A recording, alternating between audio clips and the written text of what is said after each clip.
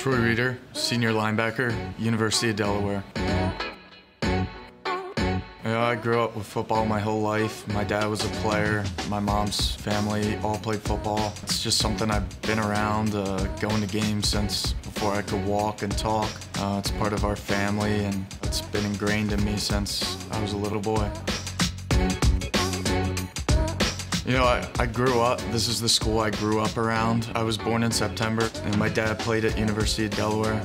My brother committed to play at the University of Delaware, so for me, this is where I wanted to be and what I wanted to do. You know, it's really exciting. You know, there's challenges, but we work through everything and just put our trust in Coach Rocco. Guys really took a hold of things and took things to another level last year, and we're just looking to build on that in 2018.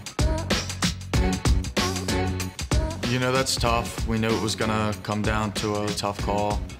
For us, you want to do it outright. We felt like we left games out there last year. You know, this year we're working on becoming that team that can be the best team that they can be week in and week out. You know, I think one thing we learned last year is we felt that we were a really good team, but we're playing in a really good conference and every team is a really good team. We really need to take things to another level, and that's the best thing about playing in the CAA, is there's no off week.